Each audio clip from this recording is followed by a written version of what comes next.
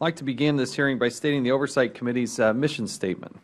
We exist to secure two fundamental principles. First, Americans have a right to know that the money Washington takes from them is well spent. And second, Americans deserve an efficient, effective government that works for them. Our duty on the Oversight and Government Reform Committee is to protect these rights.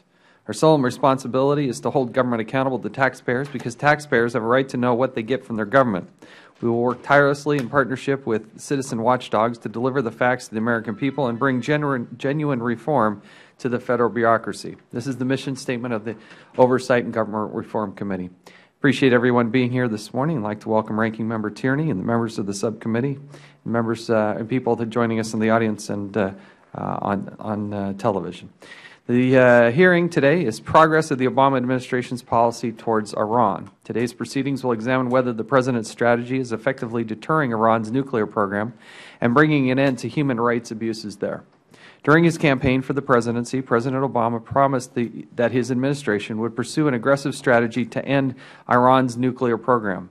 In his blueprint for change, he stated that the Obama administration would, quote, use aggressive and direct diplomacy to prevent an Iranian regime from developing a nuclear program. It will put an end to the failed policy that has let Iran develop its nuclear program and strengthen its position in the region, and present the Iranian regime with a clear choice: end your nuclear program, support for terror and threats towards Israel, or face increased U.S. and multilateral pressure, end quote.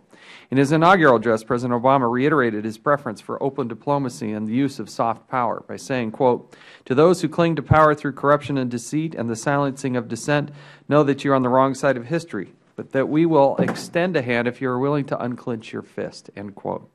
After a year and a half in office, the administration began applying new pressure to Iran's leadership. In July 2010, President Obama signed into law the Comprehensive Iran Sanctions Accountability and Divestment Act, also known as CISADA.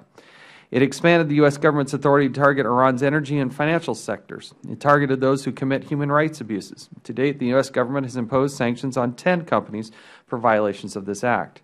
Through the sanctions and other frameworks, has the United States inflicted economic hardship on Iran? Is this enough? Is that pressure being applied in the right way? If the goal is to prevent Iran from obtaining a nuclear weapon, then apparently not. Just last week, the IAEA released a report indicating that Iran has taken actions consistent with the manufacturing of a nuclear weapon. The IAEA report stated the following, quote, the agency has serious concerns regarding possible military dimensions to Iran's nuclear program. After assessing carefully and critically the extensive information available to it, the agency finds the information to be overall credible. The information indicates that Iran has carried out activities relevant to the development of a nuclear explosive device, end quote. Iran remains undeterred despite the various sanctions and UN Security Council resolutions imposed against it. In fact, Iran's rhetoric is more reckless than ever, especially towards Israel. In sum, the aggressive and direct diplomacy against Iran's nuclear program doesn't seem to be working very well. What is the new plan? Is the administration pursuing another strategy? Is it standing behind the current failed approach? I look forward to hearing from our government witnesses about whether the administration is revising its approach. A nuclear-armed Iran is an unacceptable outcome for the United States and its allies. Unfortunately, Iran's destructive behavior is not limited to its nuclear program. Over the years, they have been known to provide material support to militias in Iraq. Its covert war against the United States is designed to bring instability to Iraq and the region. Fortunately, our military has been a protective force and has been a significant deterrent. It remains to be seen how that may change after military withdrawal on December 31st of this year. Will the State Department be prepared to defeat direct or indirect military action by Iran? Will Secretary Clinton's army of private contractors be able to protect the 16,500 personnel under her care? Look forward to hearing from our witnesses about the extent of the threat and how the administration plans to confront it. Before I recognize the ranking member, I would like to note the absence of senior policymakers from the State Department, the Defense Department, and the Treasury Department. I extended invitations to deputy secretaries of those agencies, but they declined to make times in their schedule and appear today. The undersecretaries of those agencies were invited, but they are either busy or away from the office. I find it inexcusable that we continue to be rebuffed by the administration for providing the witnesses most pertinent to these types of hearings. It is imperative that they show up before these hearings, and yet there is a continued pattern here that is just unacceptable to the American people and to this committee, I find it inexcusable. The issues surrounding Iran are complex. The solutions are difficult and dynamic. There is no excuse to hide from oversight. Senior policymakers should be here to answer questions about the President's strategy, and taxpayers deserve nothing less than a full accounting for their investment in these programs. I look forward to hearing from our witnesses. I will also add, it was our initial request to have the members all appear on one panel so we could have a candid discussion. It would be a better use of members' time and I think a better discussion for the American people. The administration refused to sit next to people who weren't in the government, and so consequently, they have elected to be on a separate panel. We'll hear from them after on panel number 2. I'd now like to recognize the distinguished ranking member, the gentleman from Massachusetts, Mr. Tierney, for his opening statement. Well, thank you, Mr. Chairman. Thank all of our witnesses for being here today. We appreciate the advice and insight that you'll provide for the committee. You know, the United States obviously has a difficult relationship with Iran, and it has faced some significant new strains in that relationship just in the past month. On October 11th of 2011, the Department of Justice indicted an Iranian American for allegedly attempting to orchestrate the assassination of a Saudi ambassador to the United States on American soil. Just last week, the International Atomic Energy Agency, or the IAEA, released a report making the case that over the past 10 years, and I quote, Iran has carried out activities relevant to the development of a nuclear explosive device, close quote. How we respond to such threats to our national interest, the security of Israel, and the stability of the Middle East is a major question. Some have called on the United States to punish Iran through harsher sanctions. I do want to point out that President Obama made comments during his election that he would make efforts to reach out to the Iranian people and their government to try to work out some solution to the problems that existed there. He made extraordinary efforts to reach out. They were rebuffed, and I think the only good thing that came of that, obviously, was that the rest of the international community understood that this President was at least making a good faith effort, and this country was making a good faith effort, and that international community, and with our allies, have worked with the President to put in more effective sanctions since that point in time than any previous administration has put in place. So I agree that we have to continue the pressure on Iran's leaders, and we have to get them to comply with their treaty obligations, and we also have to be sure to weigh all the consequences of those sanctions. These are serious matters. International sanctions should be narrowly focused to inflict maximum pain on the ruling regime in Tehran while minimizing the impact of the people of Iran and on global markets. For example, many have suggested increased sanctions on Iran's oil industry. Although this is an obvious target, given that oil accounts for 80% of Iran's exports and 70% of the government's revenue, any sanctions would likely lead to a significant increase in global oil prices. We have to weigh that and determine whether or not that means we should move forward with those sanctions or take some other course. Given our current economic conditions, any significant increase in oil prices is likely to harm any fragile recovery in the world and increase living expenses for families both in Europe and Asia as well as the United States. I have also been concerned by recent attempts by Congress to tie the hands of the administration by mandating sanctions of a particular nature without leaving suitable flexibility. Although I believe Congress has an important role to play in authorizing executive action and determining the scope of potential sanctions, I think that Congress must also provide the President with the authority to exercise sanctions and the flexibility to determine when and how to use them in conjunction with international partners. Only with this flexibility will the President be able to continue to ensure the support of the international community and ultimately facilitate a change in Iranian policies, we hope. I look forward to hearing from all of our witnesses today. I hope they can help us explore our options at this critical point in American-Iranian relations. As we discuss these options, we must carefully evaluate all of the risk and all of the potential benefits of each policy option and ensure an effective approach. I want to thank you again, all of our witnesses. I look forward to hearing your testimony. Thank you. Thank you. I'd now like to recognize the Chairman of the Oversight and Government Reform Committee, this distinguished member from California, Mr. Rice. Thank you, Mr. Chairman, and I'll be brief.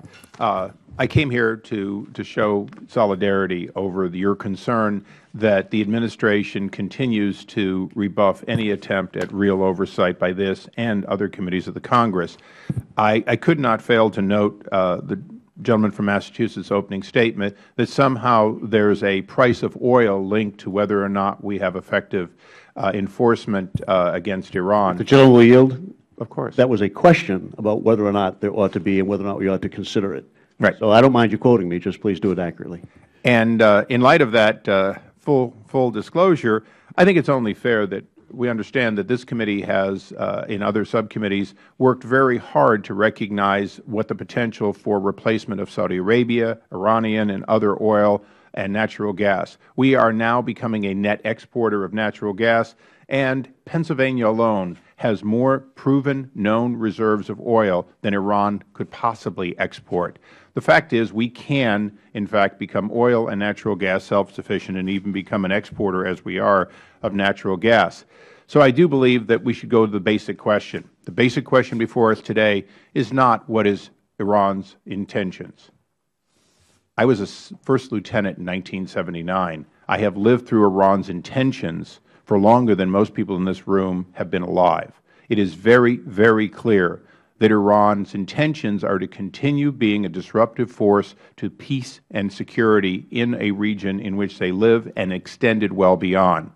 The only exception that I would make is for those who say that what they might do miss the point that every day Lebanon is held captive by a Hezbollah financed by Iran.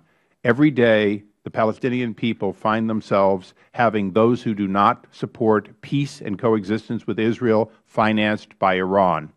Every day, the Syrian regime is kept together by money from Iran, and that is only the tip of the iceberg. As the Chairman noted and the Ranking Member noted, the attempt to assassinate a seated ambassador from Saudi Arabia on U.S. soil is another example of an Iranian connection that is ongoing. So as we look today at what Iran will do with a nuclear weapon, I would suggest strongly that this committee recognize Iran will do with a nuclear weapon, even if it never uses it, everything it has done for more than 3 decades and more. A nuclear weapon gives impunity to a government to be taken by force, something that Iran has not had to face. Iran has had to look at the existential threat of going to war with one or more other nations. Once they have a nuclear weapon, they simply will do more of what they have been doing. They will fund terrorism around the world. They will be, in fact, a greater threat to Israel than they are today. I find that sometimes hard to believe, but I believe that they simply will look and say, now we can arm in a higher way Hezbollah and Hamas. So the attempts to limit the economic capability of Iran to fund that are woefully inadequate. I do reserve the right and the authority of Congress to dictate to the President what he or she can do with taxpayer dollars. And I think it is extremely important that the American people understand that as long as we allow $1 to be exported to Hamas or Hezbollah or other terrorist organizations by Iran, we have not done all we can do to limit the scope of their terrorism around the world. I yield back. Thank you. Members will have 7 days to submit opening statements for the record. Now I'd like to recognize our first panel. Mr. Mark Dubowitz is the Executive Director of the Foundation for Defense of Democracies.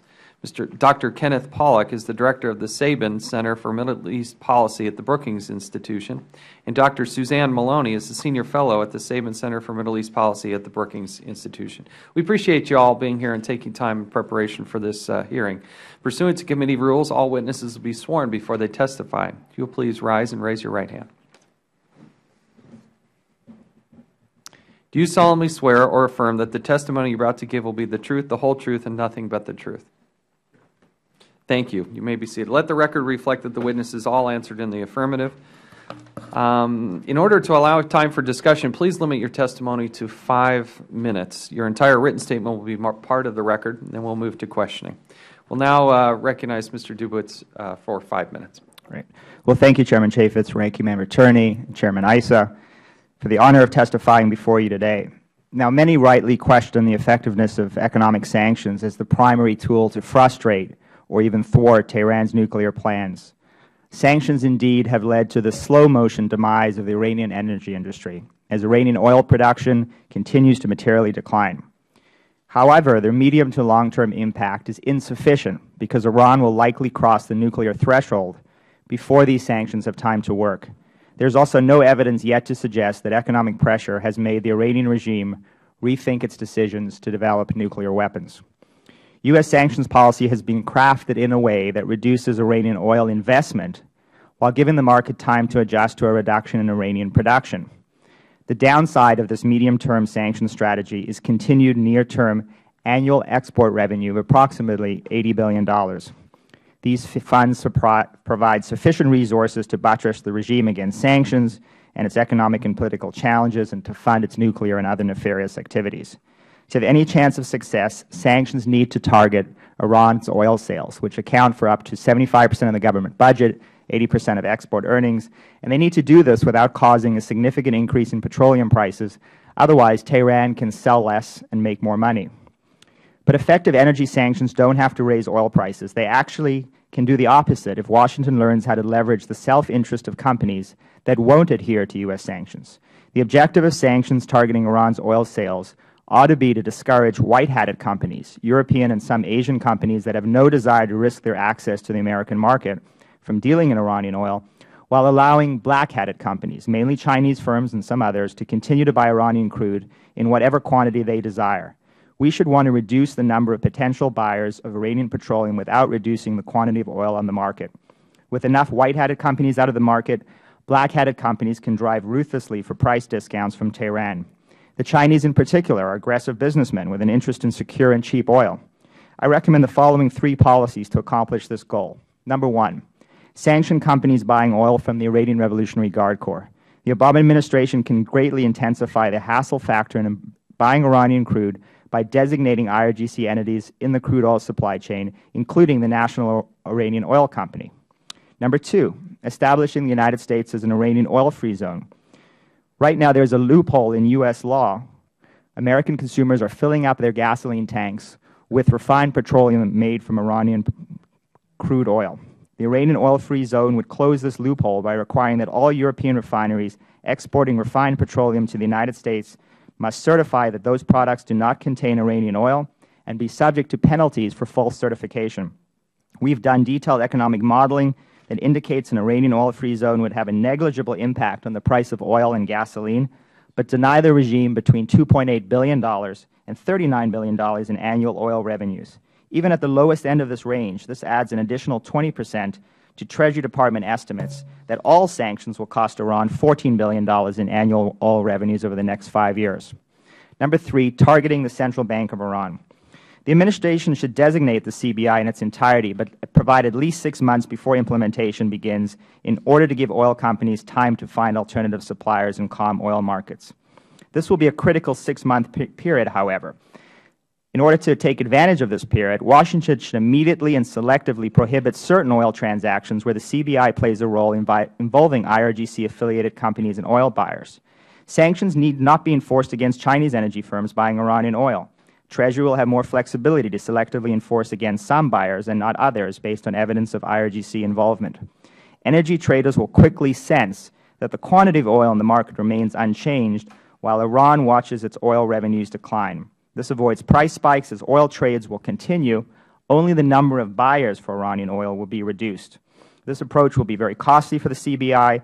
It would reinforce an important message as well. The CBI is a critical link in the IRGC-dominated oil supply chain and a key enabler of IRGC activities. This will help Washington build international support for a blanket designation of the CBI, give markets more time to adjust to the possibility of more severe sanctions, and persuade oil purchasers and financial institutions to assess carefully the risks of doing business with the central bank. These 3 approaches are mutually reinforcing and designed to achieve one goal: shrink the pool of buyers for Iranian crude and give the remaining buyers enough negotiating power to extract significant discounts from Tehran. If oil sanctions fail, no one could argue that countries threatened by Iran did not exhaust all peaceful alternatives. Thank you. Thank you. And an impressive 2 seconds left on the clock. Dr. Pollack, my challenge to you is to, we appreciate your testimony. We'll now recognize you for 5 minutes. If you can, your microphone. Thank you. Thank you very much, Mr. Chairman. Congressman Tierney, Congressman Cummings, it's a great pleasure to address the subcommittee on this incredibly important topic. Although I'm ready and willing to discuss the totality of U.S. policy toward Iran and Iranian policy toward the United States as we understand it, I'd like to focus my remarks on Iran's role in Iraq, especially in the wake of the mutual decision by the United States and the government of Iraq to end the American military mission to Iraq at the end of this year. For now, I'd simply like to make three main points about this extremely important topic, a topic that will have profound influence on Iraq itself, on American policy toward Iraq, and on the wider U.S.-Iranian competition throughout the Middle East. The first point is that Iranian influence in Iraq is largely determined by how confident and strong the Iraqis feel, principally with regard to their own internal politics. Ambassador Ryan Crocker, when he was ambassador to Iraq, used to remark that there is a natural limit on Iran's influence in Iraq. This is a true statement, but it is also a relative statement. It is not an absolute. The ability of the Iraqis to resist Iran is heavily dependent on their own sense of self-confidence, the strength that they feel in themselves, and the strength of their own political process moving forward. To use an analogy from the Cold War, I think that it is safe to say that there was a natural limit on Russian influence in Finland that was no less great than the limit on Iranian influence in Iraq. But when the Finns felt that there was no one who could come to their defense after the Second World War, they unfortunately allowed the Soviets to dictate their foreign policy. Again, this was simply a function of the inability of the Finns to push back, of their sense that there was no one who could help them do so. We've seen the same thing in Iraq. When Iraqis have been strong, when they have been confident, in 2003 and 2004, Iranian influence has been extremely limited. This was perhaps no greater than in 2008 to 2010, the period after the American surge and Iraq's own Operation Charge of the Nights, in which Iranian forces were largely routed from Iraq. Jaish al-Mahdi and other Iranian-backed insurgencies and militias in Iraq were driven from the country in a series of operations from Basra to Sadr City. The Iraqi people stepped out, demonstrated that they wanted nothing to do with Iran, and as a result, Iranian influence was greatly limited. In contrast, Iran's influence was greatest in the period 2005-2006 when Iraq was descending into civil war and was able to pry apart the many divisions within Iraq, to play different Iraqi groups off against one another, and to use the influence that it has most of: weapons, intelligence, violence, money, all of the things that Iraqis needed in that period of time. My second point is that Iran is now, unfortunately, stronger than it has ever been in Iraq before, and its influence, unfortunately, is likely to increase rather than decrease after the American withdrawal. Iraq's 2010 elections were in and of themselves very good elections, but the aftermath was very poor. They have led to the formation of a national unity government in Iraq that is deeply paralyzed, that is riven by its own divisions, and this has allowed the Iranians to once again pry apart Iraq, isolate different groups, make inroads with a variety. Ultimately, it was Iran that put together this government in Iraq, not the United States. In speaking to senior Iraqi leaders in recent months, I am struck by how many of them have said, mostly in resignation, never with any sense of joy, that today no Iraqi can become prime minister without Iranian approval. Ultimately, Iran is the chief backer of violent extremist groups like Asayib al-Haq, Khattab Hezbollah, who are running rampant in southern Iraq, who are recreating the violence there. They are the patrons of the Sudras. They have exerted tremendous influence on a variety of Kurdish groups and others in Iraq. And ultimately, Iran is now becoming the dominant external force in Iraqi politics. My third and final point is that the best way that the United States can help remedy this current situation is, and it should follow from my previous two, by strengthening Iraqi domestic politics. Unfortunately, our ability to do so has been greatly limited. The withdrawal of American troops from Iraq will be a tremendous limitation on American influence moving forward. Ideally, the United States would massively ramp up its aid to Iraq in the wake of the withdrawal of American forces, but in the current budgetary climate, this seems unlikely. Moreover, the White House has signaled a desire to pull back from the Middle East, not to move forward. This certainly is the perception in the region. Ultimately, the most useful thing that the United States could do would be to find it in its heart to provide some assistance to Iraq. The more that Iraqis feel that the United States is helping them, guiding their politics, the stronger they will feel. They will push back on Iran. And what we have seen is that they are far more able to push back on Iran and to prevent Iran from exerting influence in Iraqi affairs than we ever are. Thank you very much. Thank you. Dr. Maloney, you're now recognized for 5 minutes. Thank you very much, Chairman Chaffetz, Representative Tierney, the entire subcommittee for the opportunity to discuss this very important issue of U.S. policy toward Iran. I'm going to focus my remarks on the central question of today's hearing, and that is the track record of the current administration in addressing the challenges posed by Tehran. I will tell you that I see a sort of a good news, bad news story, and so I'll talk a little bit about both the elements of success and the elements where we could need tremendous improvement, and talk about a few principles that one might consider in moving forward in terms of looking at policy toward Tehran. It's notable that the Obama administration has come full circle from a tentative embrace of diplomacy and engagement to a much more robust and effective international effort to pressure Tehran than has ever existed. This transformation is, in fact, quite typical. Every administration since that of President Carter, since the 1979 Islamic Revolution in Iran, has used a variety of tactics and implements at its disposal, everything from diplomacy to sanctions under every single administration from both parties. The good news is that the Obama administration has really achieved unprecedented success. We have seen the assembling of the widest and deepest international coalition of countries to deal with the threat of Iran. And I think what we've seen, particularly since 2010, is a real sense of momentum, that the international community has come together, that there's a real partnership, not simply between the U.S. and Europe, but also between the U.S. and Russia and other countries as well, with China playing effectively a sort of non-confrontational, more passive role with respect to sanctions. I think that it's important to recognize, despite the fact that we have not yet achieved our objectives with respect to changing Iranian policy, that assembling this kind of a coalition is no small achievement. Never before in the history of the Islamic Republic, despite 32 years of egregious policies and offenses against both its own people and its neighbors, as well as U.S. interests in the region, never before have we seen the willingness of the international community to jeopardize its economic relationships with the Islamic Republic in anywhere near the degree that we have today. And we know that these sanctions are having an impact on Iran. The Iranians themselves, from the supreme leader on down, are saying so in a very public fashion, and they're taking actions to deal with it. That, of course, is the bad news, that the sanctions have imposed a heavy financial and political costs, but they haven't yet convinced Iranian leaders to change their policies, to relinquish their nuclear ambitions and abandon their other reckless policies, or to engage in a really serious dialogue with Washington. There are a variety of reasons why this is the case. The political climate within Tehran, where we've seen the elevation of a group of policymakers who in fact see sanctions as part of an international conspiracy and who believe in fact there's an existential demand on the regime to resist these sanctions. They're less prone than ever to bending under economic pressure or accepting the cost-benefit logic of sanctions. And the Iranians also have tremendous capacity and a long history of working to mitigate and subvert sanctions. They're also quite adept at encouraging sanctions busting, and they've done quite a bit to exploit the disparity that exists in the international sanctions regime, whereby companies from countries such as China, which adhere to the bare minimum of UN Security Council sanctions but have yet to enact their own individual unilateral sanctions on energy investment in Iran, effectively have free rein to continue to invest in Iran today.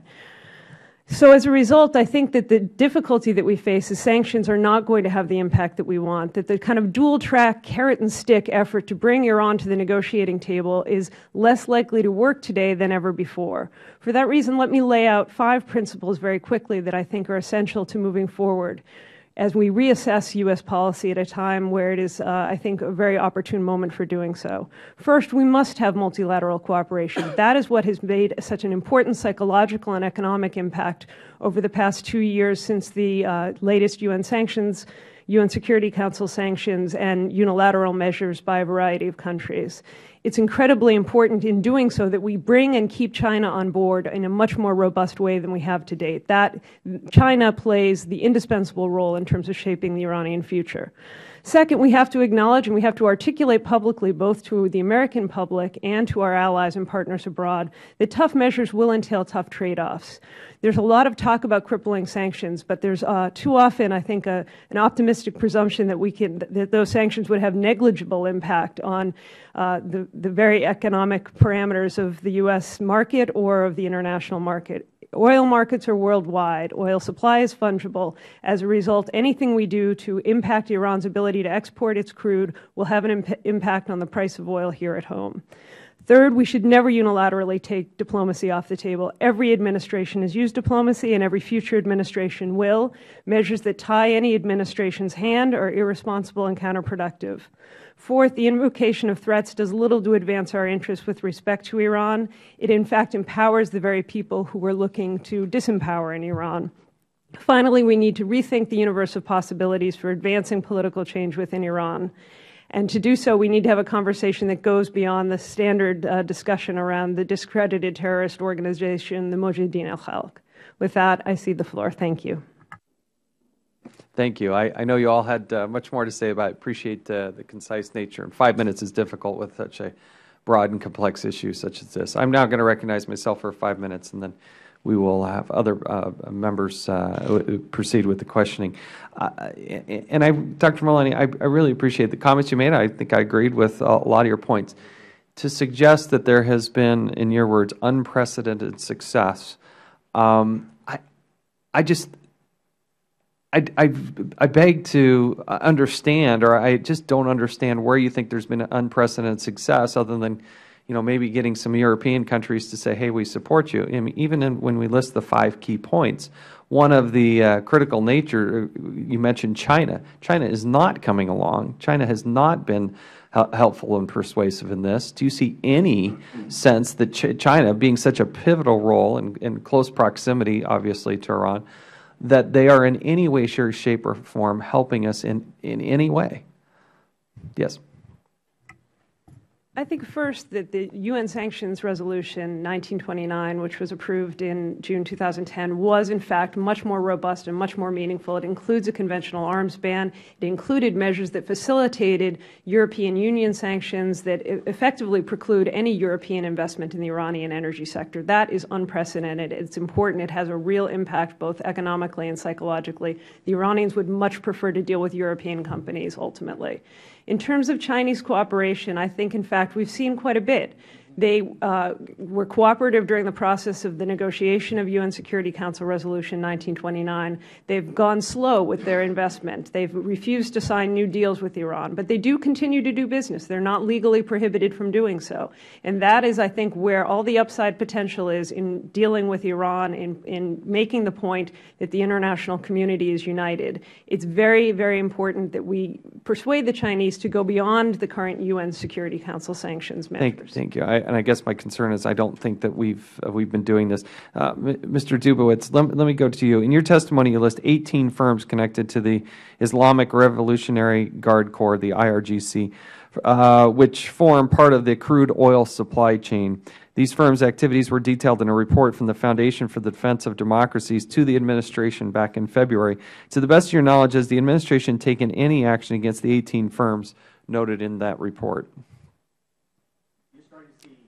You're starting to see some action. They sanctioned Tidewater, which is the largest ports operator in Iran. I think that's important. It's consequential. But there are literally hundreds of IRGC firms that are dominant players in the oil supply chain, including the largest Iranian energy front company in the world, the National Iranian Oil Company, NIOC, which is presented as a state-owned institution and is usually the counterparty on an oil trade. But the IRGC is a dominant player in the Iranian energy industry, including in NIOC. And so I think that the administration should move ahead and sanction NIOC and other IRGC players in the oil supply chain and send a message to what I call white-hatted companies, those who have U.S. interests, who care about their reputation, who don't want a front-page story in the Financial Times that they're doing business with the Revolutionary Guard Corps, and send a message that if you're buying oil from Iran, you're buying it from the Revolutionary Guard Corps, and that's bad for business. It's bad for your exposure. It's bad for your reputation. We could rapidly accelerate the pace of designations. The administration could do much more and do it very quickly, and in doing so, send a message that we will not impact supply of oil, but we will go after price.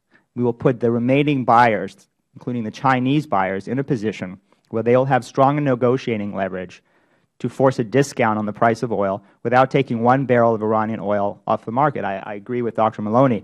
We shouldn't be going after physical supply. We shouldn't be spooking oil markets. We shouldn't be doing anything that sends a message that we'll be taking 2.3 million barrels of Iranian oil off the market, but put the remaining buyers in a stronger negotiating position. I have a lot of confidence in Chinese oil traders that they will drive ruthlessly for price discounts if they have the Iranians figuratively and literally over a barrel. Thank you. Dr. Pollack, let's talk about what's going to happen at the end of the year. In the concerns that the Iranians will redirect many of their tax. We got 16,500 people that will be left there starting January 1st, many of these contractors.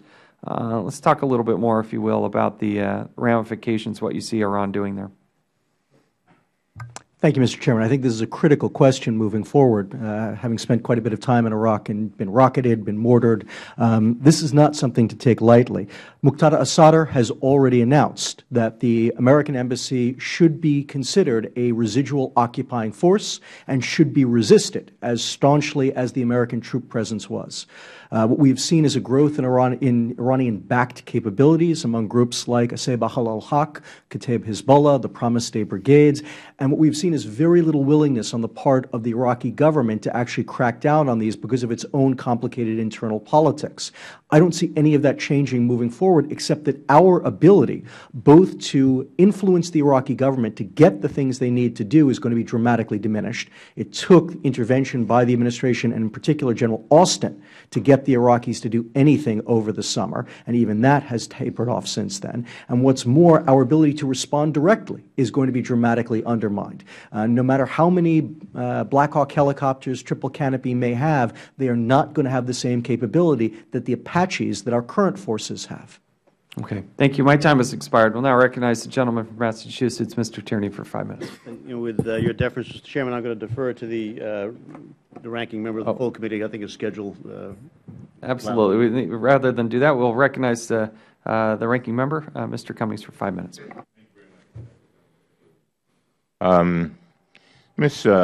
Dr. Maloney, in your written statement, you say that there is simply no mechanism for exerting game-changing pressure on Iran without imposing unpredictable and probably unpleasant consequences for the global energy balance and the worldwide economic recovery. Dr. Maloney, what do you think of Mr. Dubowitz's claim that his approach to tougher sanctions on Iran's oil sales does not risk driving up the price of oil? I haven't investigated the modeling that he has compiled, but what I have seen and read of the mechanism that he proposes is that many experts on oil markets suggest that it would have an escalatory impact on the price of oil, both here and around the world. And Dr. Maloney, do you think that significant new sanctions on Iran's oil sales are worth the risk of endangering the global economic recovery? I think we have yet to see that this regime in Tehran is susceptible to economic pressure in terms of changing its foreign policy. I was testifying before the subcommittee 2 years ago, and people said that refined petroleum products cutting off supply of gasoline to Tehran would be an Achilles heel and change its posture. We did not see that, in fact, occur. I am not optimistic that incremental measures, even if they make Iran's fiscal conditions more difficult, will alter their approach to their security policy. So you just think they're hard-nosed?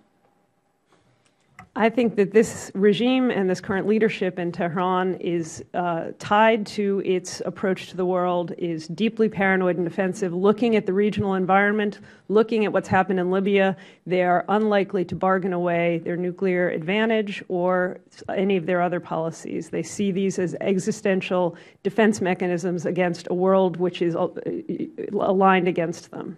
Now, the Obama administration can make a persuasive claim to unprecedented successes in dealing with Iran, and yet the ultimate objective of United States policy, eliminating the threats posed by the regime's pursuit of nuclear capability, support for terrorism, and abuse of its own citizenry, remains as distant as ever. Dr. Maloney, do you believe that further economic sanctions are necessary for the United States to make progress in achieving this goal? I think sanctions, which bring the entire world together to send a message to Tehran, will have an impact over time. But I think we also have to recognize that they also have an impact on our own economy. Iran is capable of change, but the level of impact that we need to have is one that will involve the entire international community coming together in a united fashion. And speaking of that international community, I think you said that the fact that all of these nations have come together with regard to this effort is unprecedented. Do you see any threat to that cohesion? I think as sanctions endure and the fact that the Chinese can continue to do business in Iran, even if they have been relatively cooperative to date in terms of not expanding their posture in Iran since the 2010 UN Security Council resolution, that will encourage other countries and companies to sanctions bust. In particular, I would look toward Russia, which is also not susceptible to other sanctions at the moment. The leadership is not inclined to accept them, and they have no unilateral sanctions which preclude their energy companies from investing in Iran's energy sector. I would suspect that over time, as China continues to do business in Iran, the Russians will look to expand their own position there. Well, would unilateral sanctions by the United States undermine the progress that was made in convincing the international community to participate in a comprehensive sanctions regime? Sanctions that make the price of oil more expensive for customers of Iranian crude will alienate those customers, in particular China and India. And therefore? And therefore, they will make it much more difficult for us to attain the level of international cooperation that's necessary to drive a decisive message to Tehran. Well, in wake of the assassination of the Saudi ambassador to the United States and a recent report by the International Atomic Energy Agency, some have called on Congress to pass strict sanctions against and to limit diplomatic communications with Iran. Mr. Dubowitz, do you believe Congress should pass strict sanctions legislation that eliminates the administration's ability to apply sanctions when needed and prevents further attempts at diplomacy? Well, Ranking Member Collins, I'm very much focused on whether sanctions can actually work. Whether the United States should be talking to the Iranians and what they should be talking about is up to the administration. I mean, what I want to do is respond to the point about sanctions. I ultimately do not think sanctions will force the Iranian regime to change its risk-reward calculus with respect to a nuclear weapon. Let me be clear and on the record on that. I do think that we have a moral and strategic responsibility to try and to exhaust all peaceful alternatives. Otherwise, perhaps everybody on this panel will agree we may have to move to more coercive methods. What I want to suggest with respect to oil sales is that there is a way to do this. Instead of only punishing greed, our sanctions regime is always designed to punish greed, to punish the self-interest of companies that want to continue to do business with Iran. What I'm suggesting is that there may be an opportunity to leverage greed. In other words, to shrink the number of buyers for Iranian oil using a variety of methods, both unilateral and multilateral, designed to actually put the Chinese and others in a position where they can buy all the oil they want from Iran, but they have stronger negotiating leverage because the pool of potential buyers of Iranian oil is shrunk. And we can do that through a variety of ways that have already been used multilaterally. For example, the Iranian Revolutionary Guard Corps. The idea of designating IRGC companies that are active in the Iranian economy is something that has received overwhelming international support from the UN, from the EU, the United States, Canada, Japan, South Korea. In fact, former Undersecretary Stuart Levy, his successor, Undersecretary David Cohen, are using exactly this method to persuade international financial institutions to stop doing business with IRGC banks. I'm suggesting we do the same thing in the crude oil supply chain, designate IRGC entities, and then threaten sanctions against companies that do business with the IRGC. The reality is white-hatted companies, Europeans, Japanese, some South Korean refineries, will respond to that pressure. The Chinese and others will not. But that's fine. Let them continue buying Iranian oil. Let them drive for price discounts. Let them not impact physical supply. If Congress and the administration is too aggressive in calling for sanctions against physical supply, then I agree with Dr. Maloney. What you're going to see is a spike in oil prices. But if we make the case that this is about price, not about supply, I think we can have a much better alternative. And if it doesn't work, no one could argue that countries threatened by Iran have not exhausted all peaceful alternatives. Thank you. Now recognize the gentleman from Massachusetts, Mr. Tierney, for 5 minutes. Thank you. Dr. Pollack, President Bush entered a deal or arrangement, contract with Iraq government that we would have our troops out at the end of 2011. And President Obama has been trying to fulfill that commitment, I believe. So given that background, that the President Bush agreement to get the troops out by that point, and the Iraqis' apparently unwillingness to amend that in any sense of the way, am I hearing that your response to this is, at this point, the best that we can do in terms of that is to try and give some useful and robust assistance from the United States to Iraq to try to help them resolve their internal problems and strengthen their government and their ability to withstand pressures from Iran? I think you have to put your microphone on, please. Thank you. First, Congressman, I would certainly agree that there have been a long, painful litany of mistakes made in American policy toward Iraq, and they begin from the very early days of the Bush administration's focus on Iraq. It is certainly the case that the hand left to the Obama administration was a weak one. Nevertheless, I think that we've created additional problems for ourselves since then. There's no question that we are where we are. There is no question that Iran's influence in Iraq has increased and will likely increase as our troops withdraw. The best that we can hope for is to help moderate Iranian behavior, and the best way to do that is to strengthen Iraq's own internal politics. That is going to be difficult in an era of declining American resource commitment to Iraq, and therefore we have to act as creatively as we possibly can. Much of what I have proposed, much of what is in my written testimony is about how we find creative ways to do that, to do things by giving things other than just money, know-how, diplomatic assistance, but one that's also worth thinking about, because actually the Iraqis will likely have the ability to buy it at some point in time, is military assistance, which the Iraqis need, and as we've seen in Egypt, can play an extremely important role in helping shape Iraq's political development, which, as I have stressed, is the key to keeping Iran out. Thank you for that. Mr. Dubowitz, now I'm going to call on your integrity to help us out here. We don't have a witness up here who can apparently counteract your theory. You know from having you put your position out there that other people have rebutted it in some sense, so I'm sure you're fully aware of that. Do us the favor, if you would, of presenting what those rebuttals are. What issues do people raise with your argument? And then, again, I will offer you the chance to rebut them back and give your position again. But I'm curious to know what people say when you say this is a way to do it. How do they couch the way that they think it's going to drive up international prices, and why? Is it because that oil is fungible on the market? Is it because they just think that China will come in and buy up to $2.3 billion and it won't be any big deal?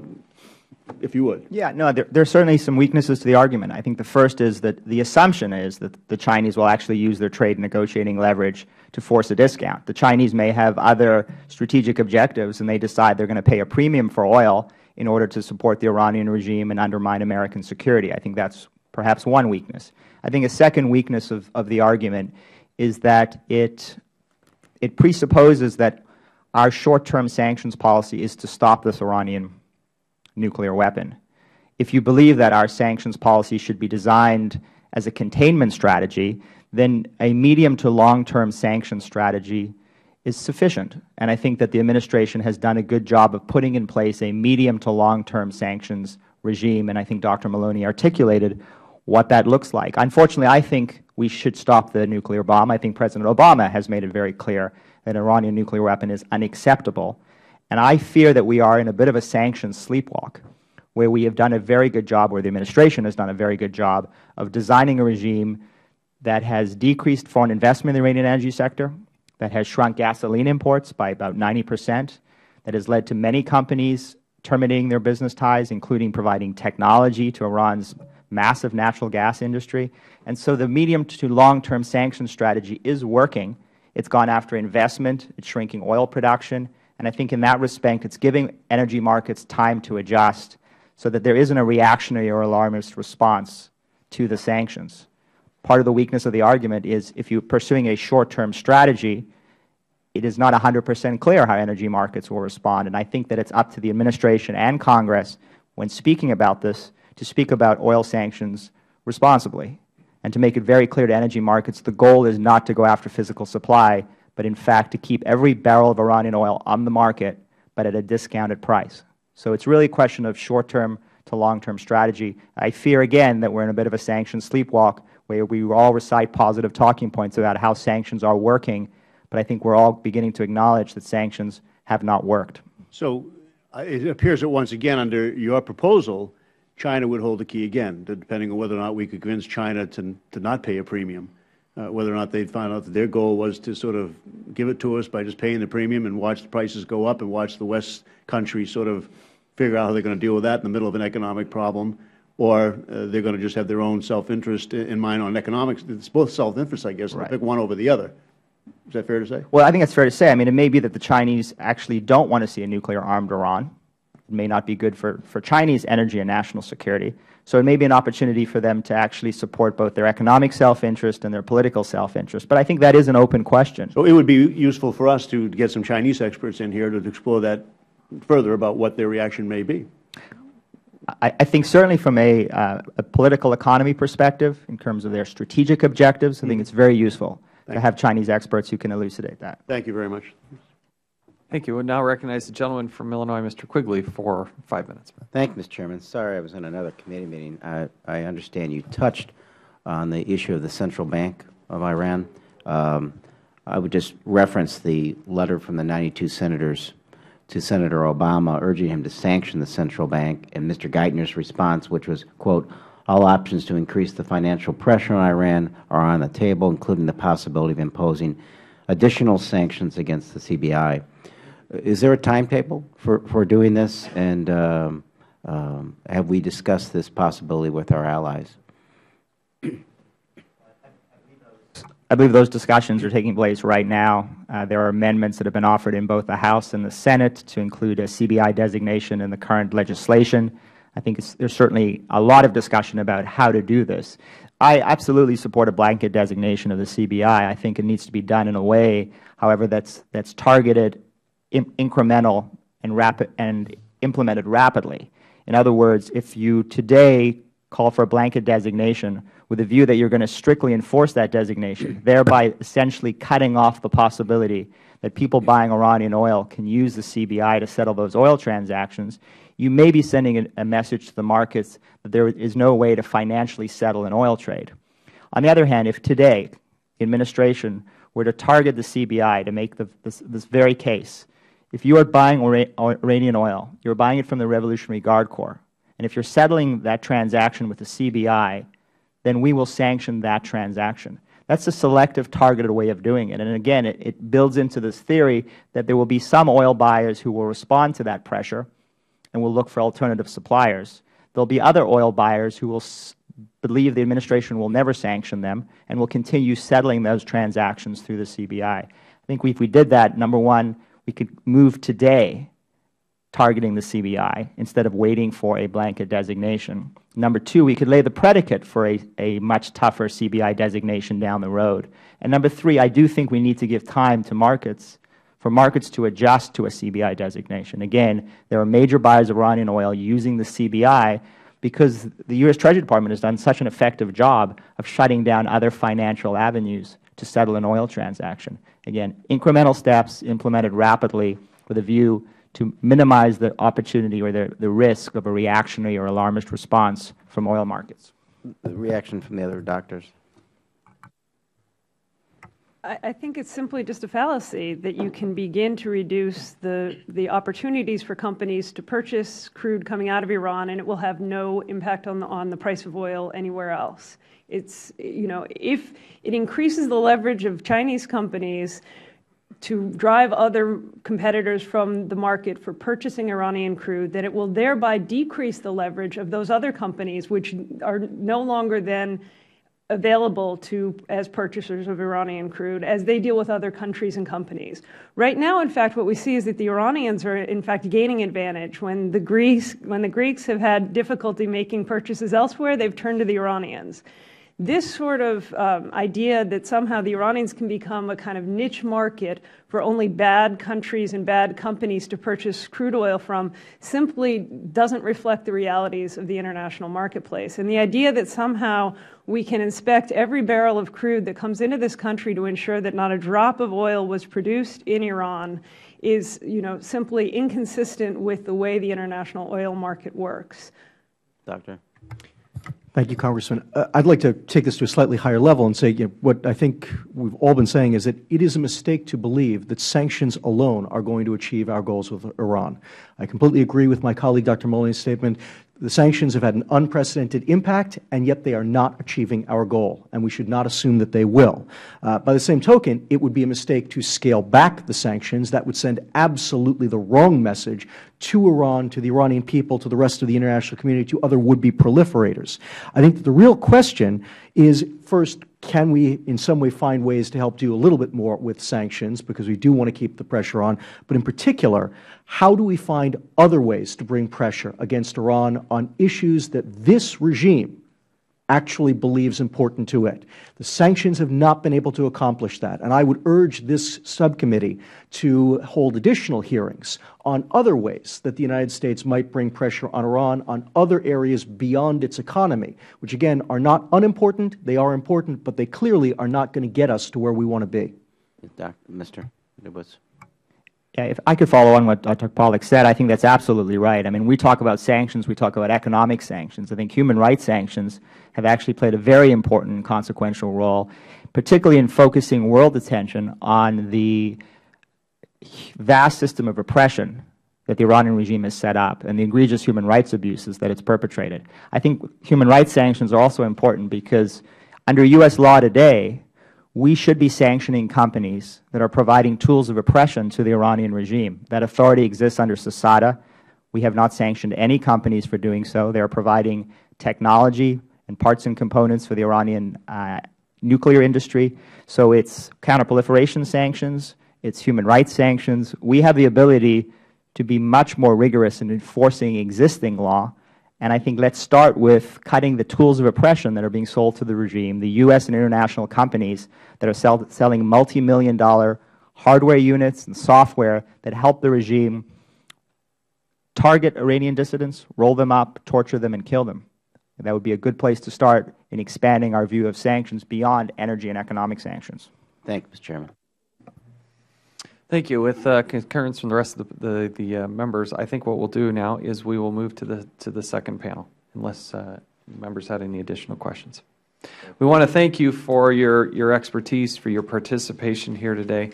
Again, if you have any additional comments you care to share with the committee, we would certainly welcome those. Thank you again. We'll stand in recess for just a few minutes while we change to the second panel.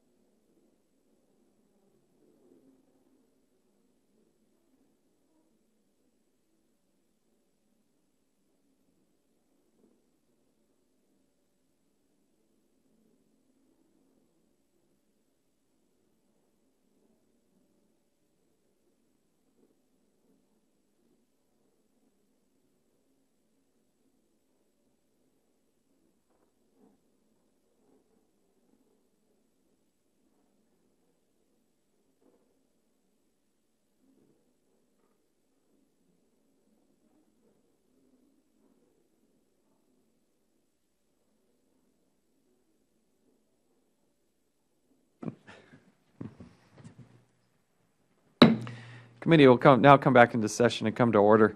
We're going to move to our second panel, and we're going to recognize Mr. Adam Szubin, who is the Director of the Office of Foreign Asset Control at the Department of Treasury, Mr. Henry Wooster, who is the Deputy Assistant Secretary with the Department of State, and Mr. Colin Kahl is the Deputy Assistant Secretary with the Department of Defense.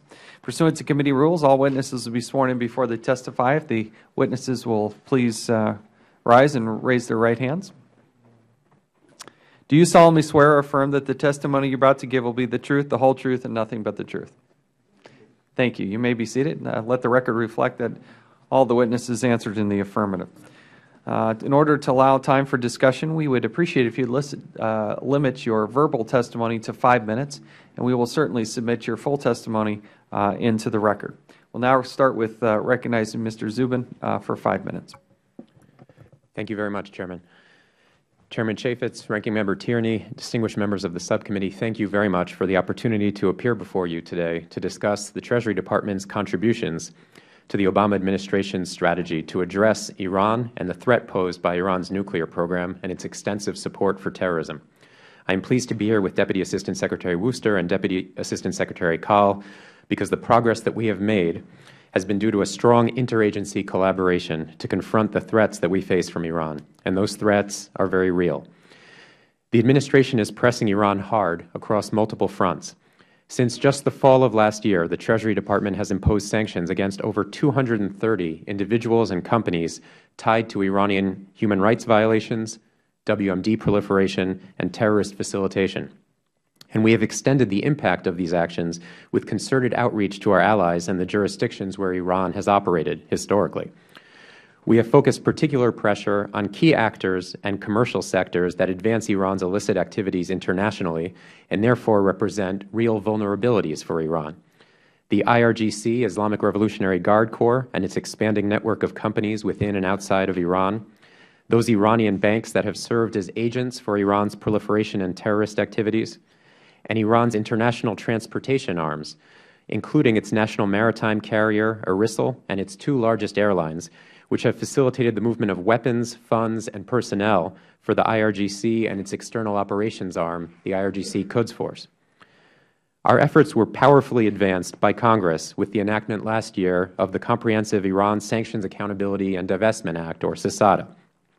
CISADA presented a stark choice to foreign financial institutions that were still willing to do business with designated Iranian banks or the IRGC. You can do business with these rogue actors, or you can do business in the United States. You cannot do both. We have taken this message to over 45 countries now and pressed this choice with over 80 foreign financial institutions, making the successful point that these actors should have no access to the formal financial system. The message has been heard. Whereas a few years ago the United States was the only jurisdiction in the world to restrict dealings with Iranian banks, today Iran's largest banks are struggling to maintain accounts and access in any bank in any country. The European Union, Japan, South Korea, Canada, Australia, Norway, and Switzerland have all imposed sanctions with real bite against Iranian financial institutions above and beyond the 4 successive UN Security Council resolutions. And banks across the rest of the world have severed their ties with Iranian blacklisted entities to protect themselves and their reputations. In the meantime, we at OFAC have intensified our enforcement efforts at home to ensure that our sanctions are being fully implemented by U.S. persons and by companies doing business here. In August, OFAC concluded the largest sanctions settlement in our history with a U.S. financial institution in which J.P. Morgan Chase agreed to pay over $88 million to settle alleged violations of Iran and other OFAC sanctions programs. And increasingly, OFAC is acting in concert with other U.S. government and law enforcement agencies to penalize and deter sanctions violators. In February, we joined in a public announcement with the Justice Department, the Commerce Department, the FBI, and other agencies in the criminal indictment and designation of Milad Jafari and his network for their illegal supply of specialized metals from the United States to entities involved in Iran's ballistic missile program. In another coordinated action, we took public action with the Department of Commerce and the Justice Department against Bali Aviation and the Bali Group for its illegal export of a Boeing 747 aircraft from the U.S. to Iran and obtained a $15 million settlement with that company.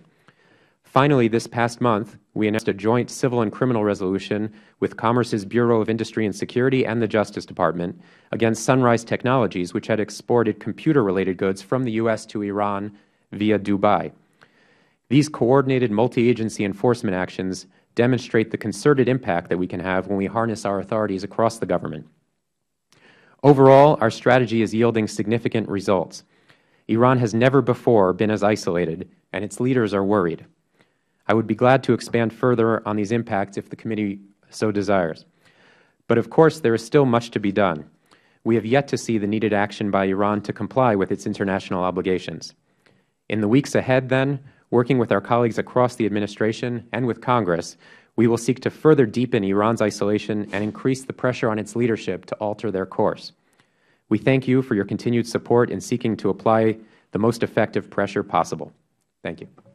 Thank you. Mr. Wooster, you are recognized for 5 minutes.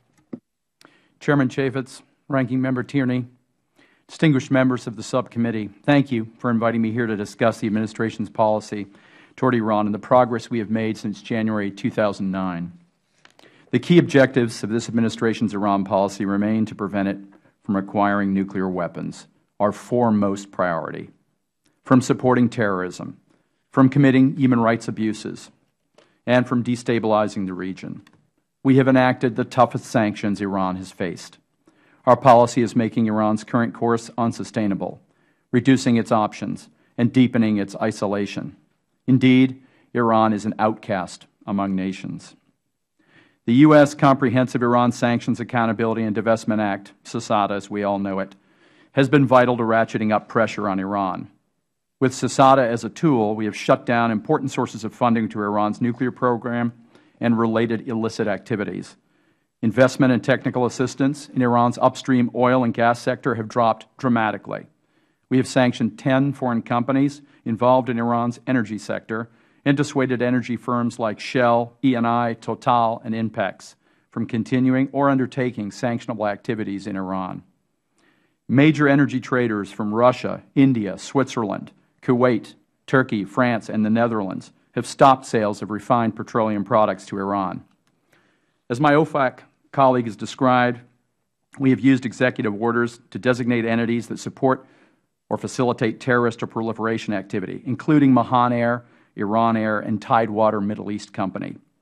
Last month, we designated 5 individuals for their involvement in Iran's plot to assassinate the Saudi ambassador in the United States. Others, including the European Union and Canada, have already taken or will take similar actions against these individuals. Our policies have been effective in sharpening the choices before the regime.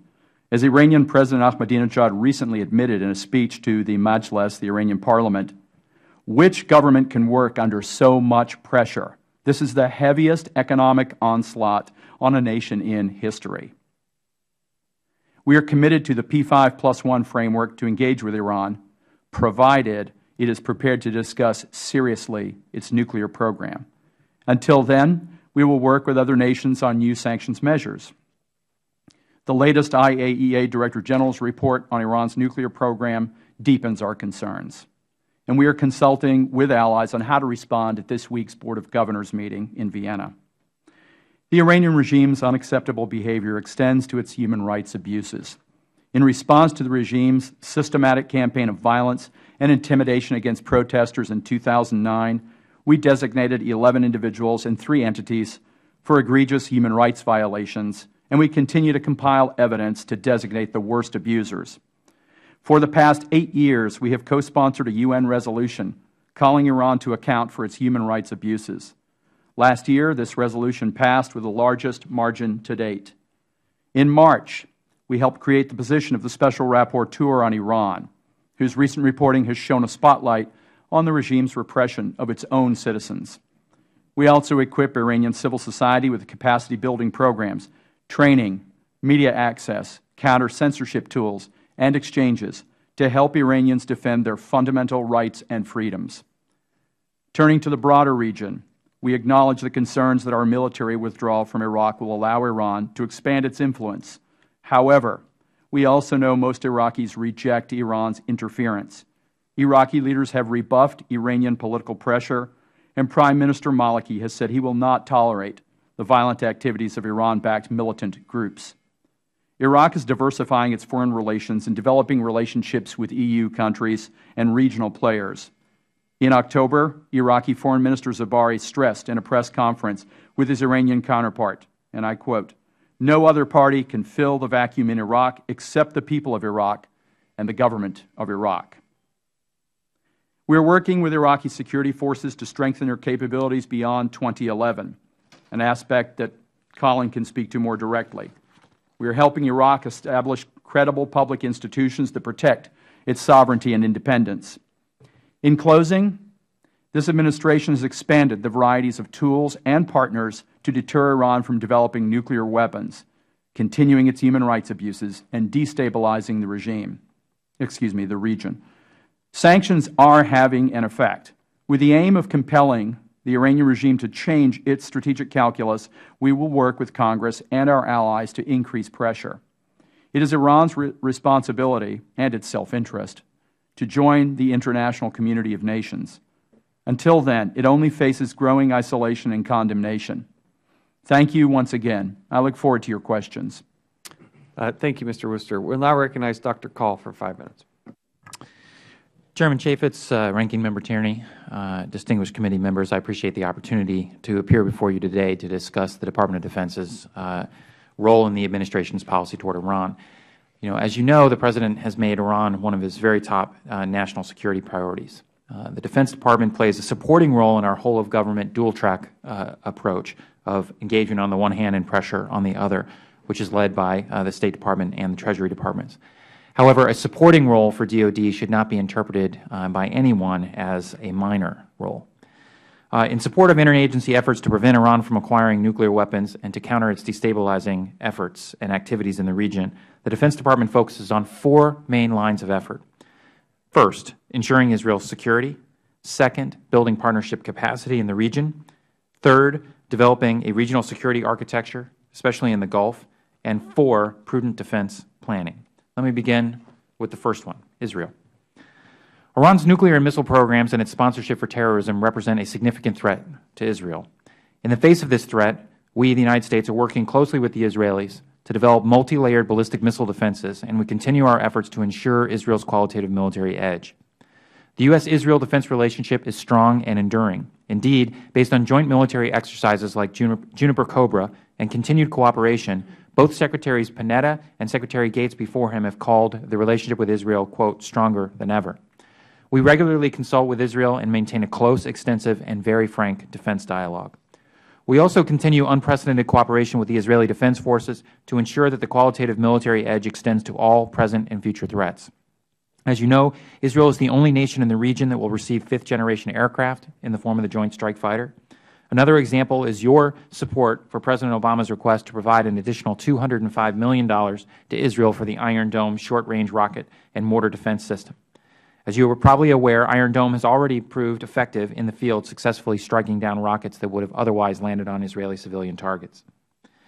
These efforts to buttress Israel's security help underline our general message to Iran, which is pursuing nuclear weapons offers Iran no true benefits, and efforts to destabilize the region through proxies and support for terrorism ultimately will not succeed. We also continue to work with our partners elsewhere in the region to build capacity to defend them against Iran's destabilizing activities. By the end of next month in Iraq, we will complete the drawdown of U.S. forces in accordance with the U.S.-Iraq Security Agreement. Some have expressed concerns that we are leaving behind a vacuum for Iran to fill.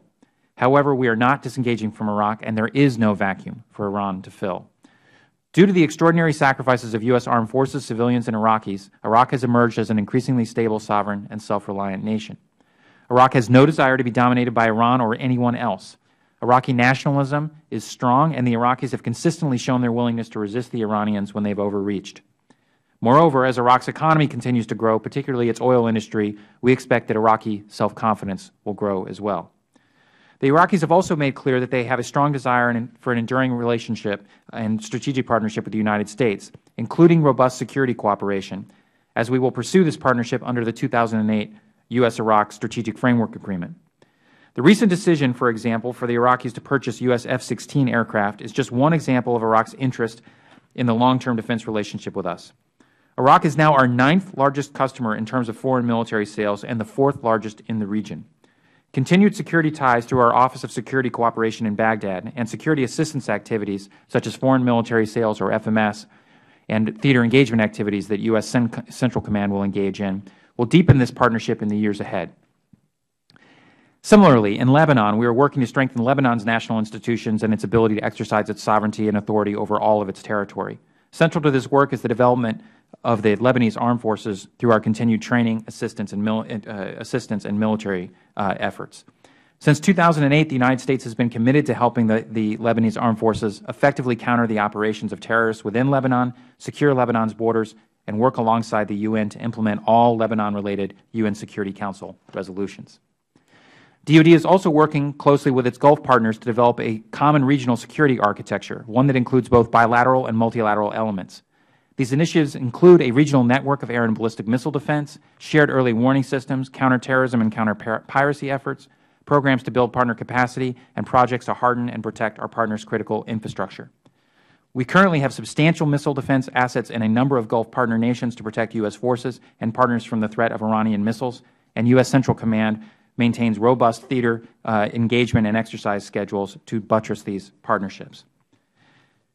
As we improve our bilateral and multilateral cooperation, we are also working to build the defense capabilities of our partners. Indeed, the Middle East accounts for a large portion of U.S. military worldwide FMS activity, particularly with Saudi Arabia, UAE, Egypt, Israel, and Iraq. Indeed, in the past 10 years, these 5 countries account for more than $66 billion in active FMS cases. Lastly, let me turn to DoD planning. When it comes to Iran, we know that there are no overnight solutions, and we also know that many of our diplomatic, economic, and security cooperation efforts are just now beginning to bear fruit, as evidenced by the Iranian President Ahmadinejad's recent statements that Henry mentioned. At the same time, we know that Iran has not ceased its proliferation activities, nuclear activities, or support for terrorism. For that reason, the Department continues to prepare for all contingencies. On this point, let me be clear. It is the Department of Defense's responsibility to plan for all contingencies and to provide the President with a wide range of military options should they become necessary. That is a responsibility we take very seriously, and when it comes to the threat posed by Iran, the President has not taken any options off the table.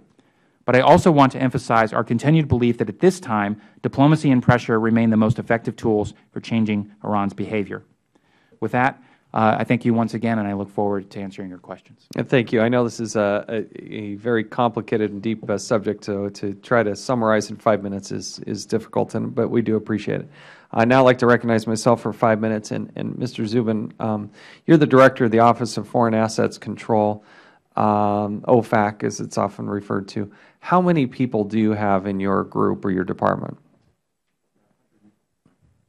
About 165. And how many of them actually work on this particular issue? Iran has been the #1 priority for us. It's difficult for me to give you a FTE number because we divide up our functions by the operations. So we have licensing officers, enforcement officers, people who prepare the designations. If you had to guess, how many people would you guess are actually working on this? It would be hard to put a number on it. I can go back and try to come back to you with an estimate. But it is our #1 priority and has been for as long as I've been at OFAC, which is 5 years. According to Mr. Dubowitz, who testified in the panel just before us, China is the largest importer of Iranian oil behind the European Union. Companies owned by the Chinese government are also suppliers of illicit materials in support of Iran's nuclear weapons program. Is the United States enforcing sanctions against the Chinese government or any Chinese entity? Absolutely, and I'll defer in a moment to Mr. Wooster, who can speak to the State Department sanctions, but we at Treasury have imposed sanctions against Chinese companies, including some state-owned firms, that were providing parts and equipment to Iran's missile procurement efforts. And how many companies are you investigating at the current time? What does the universe of that look like? Chinese companies? Mm-hmm. I'm not at liberty to disclose that. How, back in, let me go to another part here. Following the exposure of the Iranian plot to potentially assassinate Saudi Arabia's ambassador to the United States, the Obama administration actually floated the idea of sanctioning the Iranian central bank. In fact, 92 United States senators out of 100 signed a letter suggesting in support of that. Where is that in its progress? What would be the effect of that? Is that something that the Obama administration has abandoned? As Undersecretary Cohen has mentioned, including in testimony recently, the plan has that proposal or idea has not been abandoned. It's very much on the table, as are all options that we could take that would credibly and meaningfully impact Iran and why not do it? its efforts. I mean, why not do it? The issues are several. We need to analyze any prospective option in terms of the evidence that's available to us, of course, the impact that it would have on Iran, and the impact that we want to have the maximum effect on Iran, right? So are we just trying to place, I mean, is there a spectrum here that says, well, we don't want to be too hard? No. Okay, so why is that? Why? I mean, you listed that as your second consideration. Why? Well, I think it needs to be measured against my third consideration, which is what would the impact be on the United States and our allies and other countries around the world if we're considering an action. So give me an example of how that would impact the United States. I'm happy to. If we're considering an option that would have a low to moderate impact on Iran and would have a serious negative impact on the U.S. or our allies, then that's a way. What would be the serious? Can you give me an example of where that would be a serious impact to the United States? I'm happy to, and I would just apologize in advance. I'm not an economic analyst, and so my familiarity with economic modeling may not be up to your satisfaction. But in the oil discussion, in particular, there are very real scenarios in which an oil price spike might hit that could result in somewhat of a decrease. So we're not willing. This is what it's mystifying. It came out in the first panel too, but this is the concern that you're somehow gauging. The Treasury Department is somehow gauging the price of oil, and I'm trying to figure out what price per gallon are we not willing to pay. I mean, why is the price of a gallon of gas the primary driver in the Obama administration's quest to supposedly make sure that they don't get a nuclear bomb, for goodness sake? Why is the price of gas one of those, twice you've listed off, right near the top of the list? Is that really the concern? The price of oil is not the primary driver. It is certainly a consideration because it is a primary driver of the recovery that's going on worldwide and the strength of our economy and that of many of our allies. When will you make a decision about whether or not to pursue this Iranian central bank sanction? What's the timeline here? When are we going to have a decision? I can't answer that. Why not? Who makes that decision? The decision will be made by the administration as a whole. But I do want to challenge the notion that it's a question of how much of a price uptick are we willing to take on ourselves in exchange for a profound impact on Iran. If there's a hike in the price of oil, Iran gains. If there's a spike in the price of oil, Iran could be facing a windfall. And so there are scenarios in which, and there are plausible scenarios, in which there could be profound harm to the global economic recovery and a windfall to Iran. I don't think that's what any of us are looking for. I find this is an area where we need to proceed, I think, with great my time has expired. We need to get to the other members. But the fact that you have 92 United States senators in a very bipartisan way suggests, and this is something, an idea that was floated out there by the Obama administration, and now we're pulling back on it is really quite stunning. I'll yield now 5 minutes to the gentleman from Massachusetts, Mr. Tierney. Thank you. Mr. Szubin, I didn't hear you say that you were pulling back on it. Are you pulling back on it? No. As I said, the option remains on the table. Yeah, that's what I thought I heard you say. And I suspect you are considering whether or not doing it would have an adverse effect of causing Iran to get enriched by that action, therefore totally disregarding any effect on it and making it useless in effect. That is correct, and potentially worse than useless, potentially resulting in a boon to Iran. Emboldening them even more on that. So that would seem to be a useful thing to consider before you went and did that. But others might feel differently on that. So it seems to be that people that want to be critical, first on the one hand say what a great job this administration has done on sanctions and internationalizing them and having it move forward, and then they qualify that by saying in the medium and the long range, but they don't think it's going to be immediate enough to actually reach the goal, which is to somehow impede the development of nuclear capacity on that. So are we doing all that should be done to impede that in time so that one doesn't outstrip the other? And what else ought we be doing? I want to ask each of you that. Well, first, I do think that experts across the spectrum have acknowledged that the pressure on Iran, especially in recent months, has grown to an unprecedented level. Iran is more isolated than ever, financially, in terms of trade, in terms of investment in its oil sector, and politically. And the IAEA Board of Governors report and the revelation of the Arbab-CR plot to assassinate the Saudi ambassador to the U.S. have greatly compounded Iran's isolation and its problems. In terms of are we doing everything, we are certainly trying. This is my #1 priority, and we are trying to identify every possible option we can take, whether it's a U.S. unilateral action in the form of an OFAC or a State Department designation, whether it's a multilateral concerted effort we can take with allies, or whether it's action in New York pursuant to a UN Security Council resolution. We're trying to identify every possible lever that we can push that would exert additional impact, and I commit to you that we will continue to be relentless about that. Thank you. Mr. Wooster. Congressman Tierney, in response to your question about what we're doing, as Adam has rightly said, this it certainly occupies the bulk of my life and that of my team. And we have 39 people in the Office of Iranian Affairs, 17 of them overseas, 22 domestically.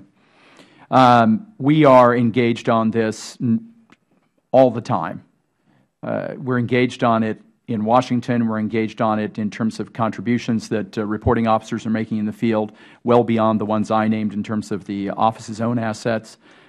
This is a whole-of-government approach. I believe Undersecretary Sherman has been emphatic in declaring that aspect of it.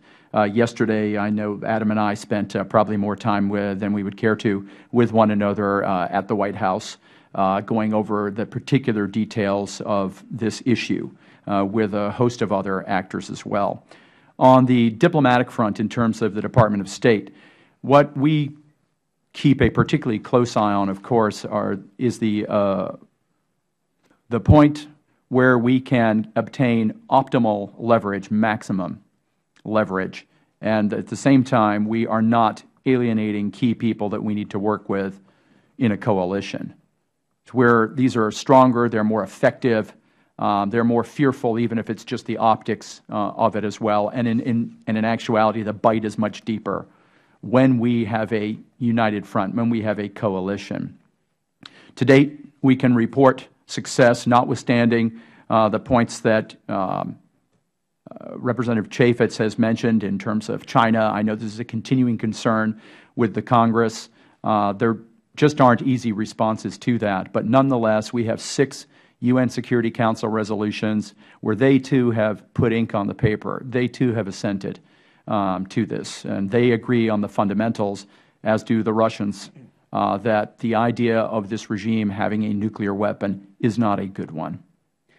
We've had people make the argument to us that that at some point you could take an action that, in fact, would go beyond hurting the Guard, the Quds Force, the regime, and hurt the Iranian people, to make their lives so miserable that at some point they start to support a government that right now many of them might be inclined to resist. Is there such a tipping point in your view, and do you take that into account in your calculations? Yes, sir. In terms of a tipping point, I can't offer you an exact point on the curve where that is located, but there is. I mean, we have witnessed, most particularly around the issue of the nuclear question, a lot of this data is available through, in fact, the overwhelming amount of it is available through public polling, Iranian polling, third government polling, academic institutions, think tanks, and of course, you know, in terms of resources that each government has, particularly our allies. But it comes up resoundingly with the conclusion that the nuclear issue is very much one of those events. There's a lot of nationalism behind the notion of a nuclear Iran. There, of course, are deleterious effects as well. But the fact is that a good number of Iranians are very much united around the issue of their country, too, being a member of the, if you will, nuclear club. So it is something that we keep an eye on. As I mentioned at the outset of my remarks, the paramount objective for us is ensuring that the regime does not obtain a nuclear weapon. Between that point, the apex, if you will, and the area below it, there is considerable room for maneuver. Thank you. Thank you, Mr. Chairman. You're welcome. Now I recognize the gentleman from Illinois, Mr. Quigley, for 5 minutes. Thank you, Mr. Chairman. Dr. Kahl, the International Atomic Energy Agency report that just came out, obviously quite sobering, but not a surprise to anyone, We've been at this a little while now. The window to do something seems to be narrowing.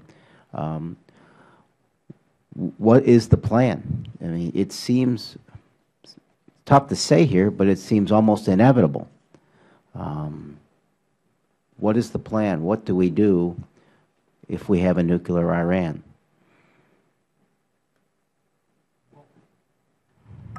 First of all, it's obviously our policy to prevent Iran from getting a nuclear weapon. The administration sees that the acquisition of a nuclear weapon as unacceptable. You know how much time we have? I think there's some debate in that.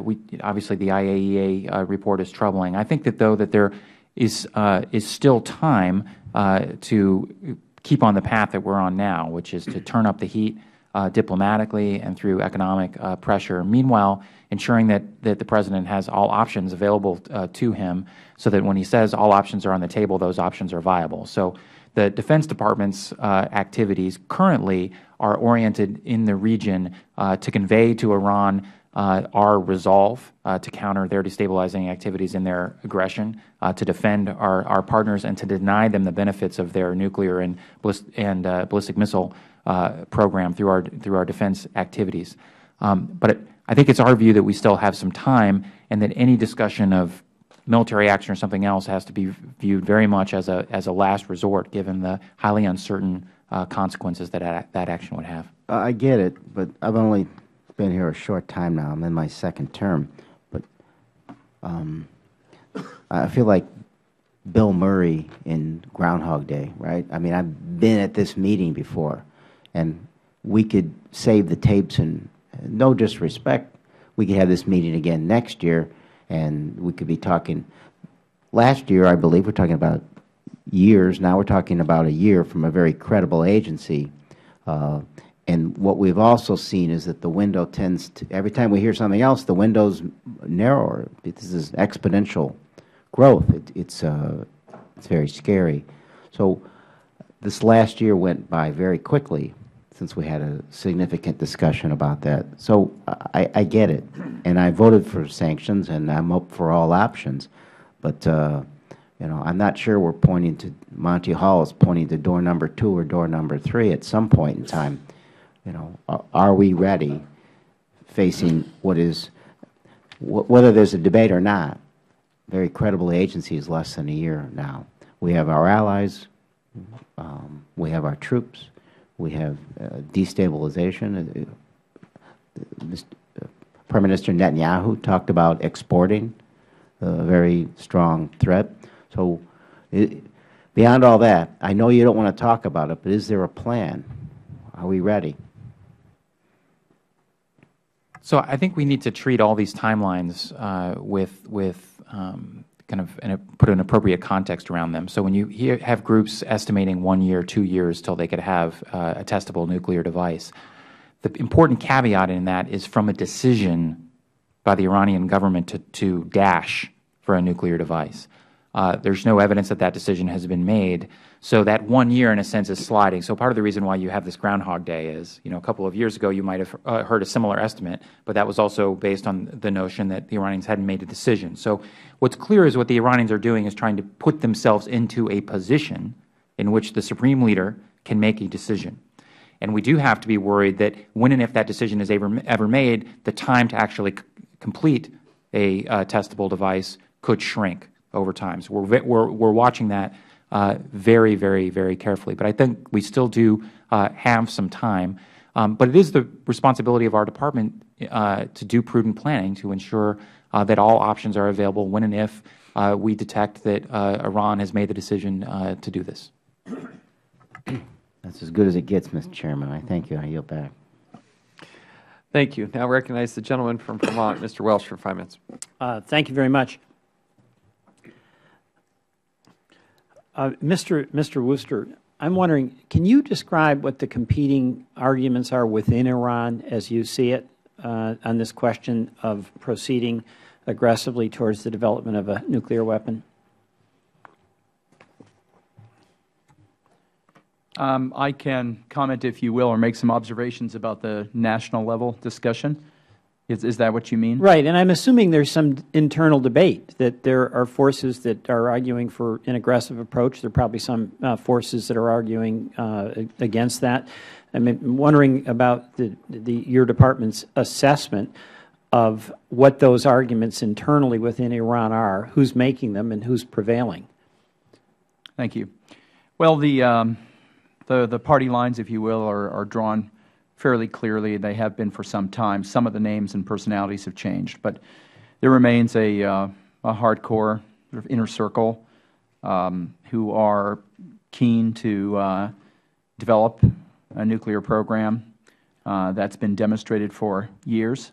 The IAEA report demonstrates also what the United States has known for a long time, that Iran had a nuclear weapons program. We have continuing concerns about that.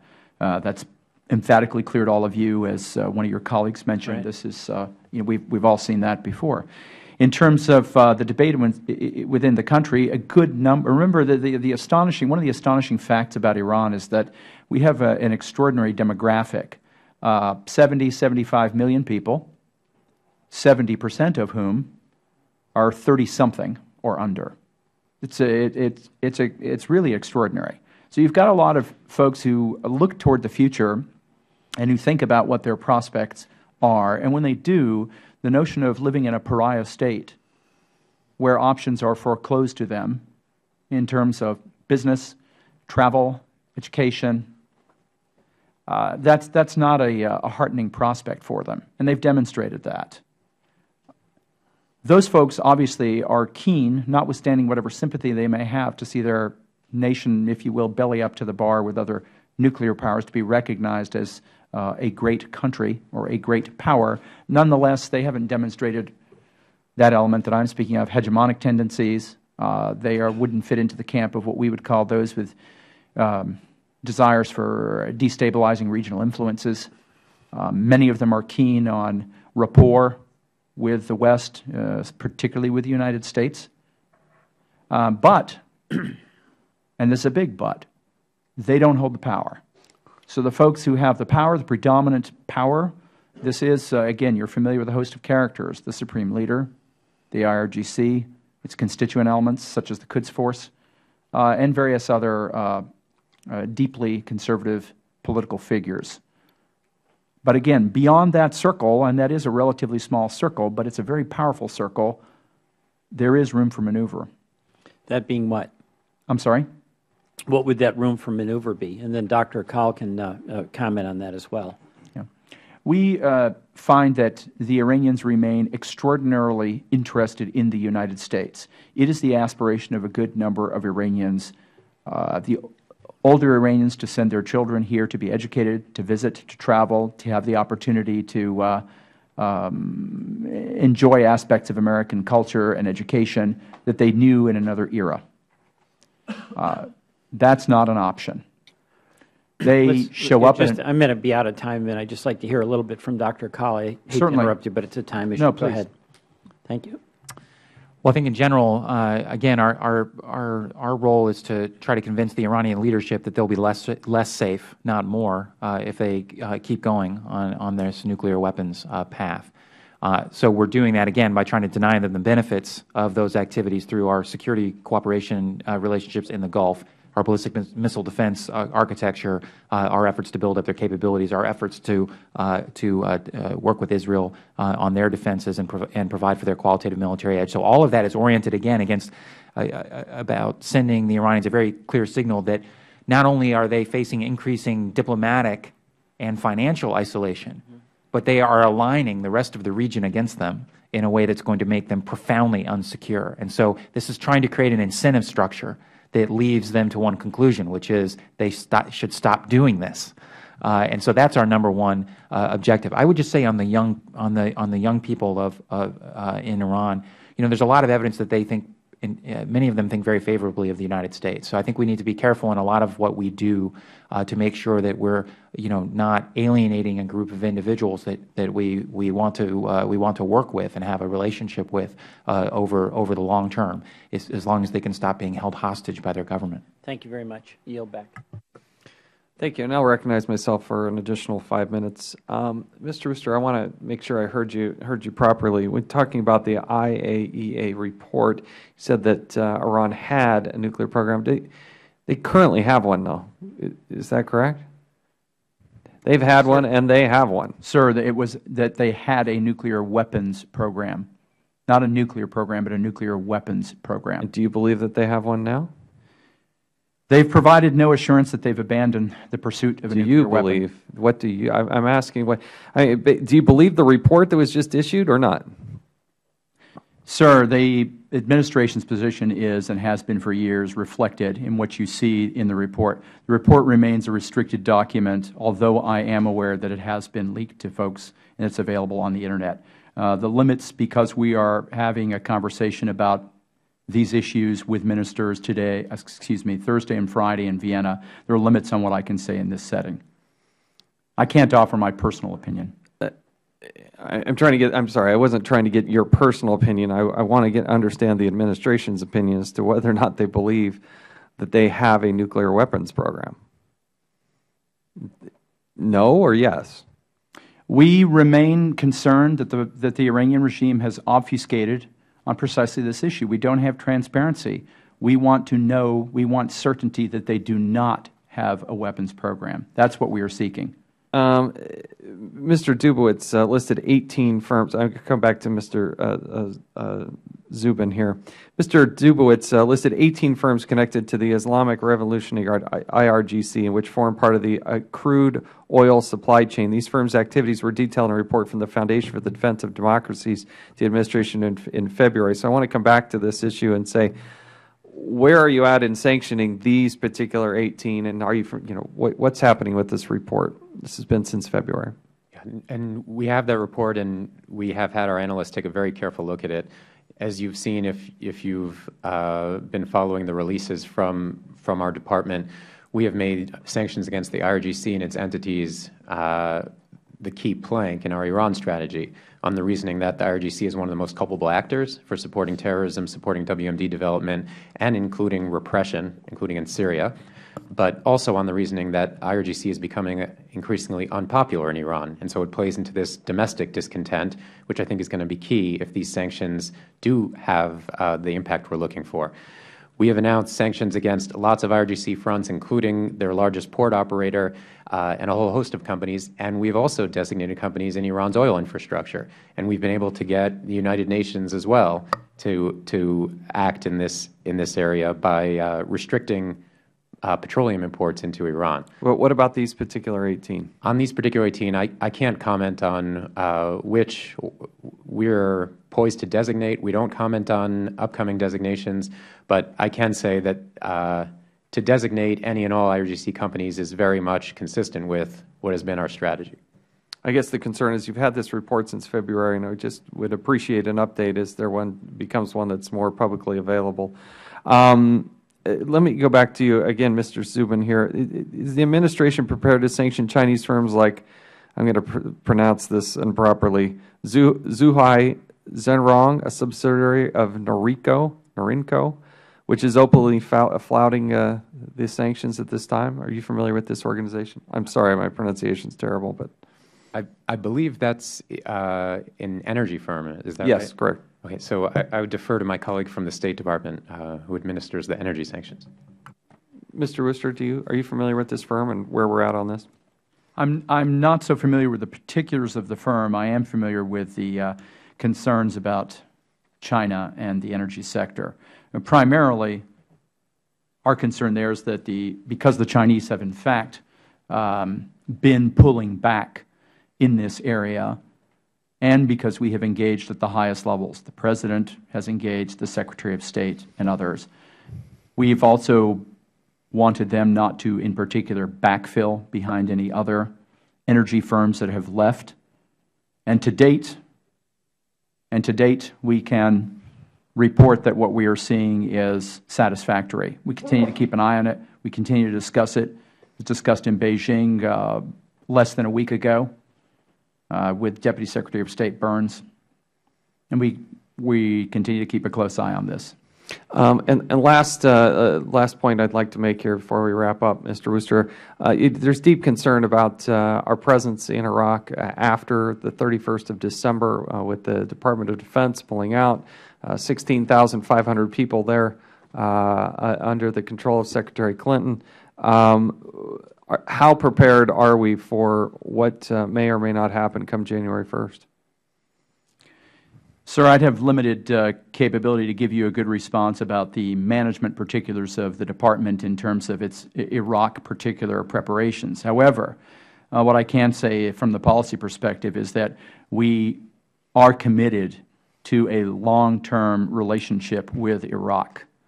No one should doubt the U.S. government's commitment to that country. We have a transition now in our relationship with Iraq. It's tempting to see it as going from black to white, but in fact it's not. It's a transition. We're moving from one phase in our relationship to another phase in that relationship. Again, our commitment to the region and to Iraq is longstanding and it endures. Thank you. I appreciate you all being here for your testimony here today and the work that you do on behalf of our country. Again, we appreciate your presence, and the committee now stands adjourned.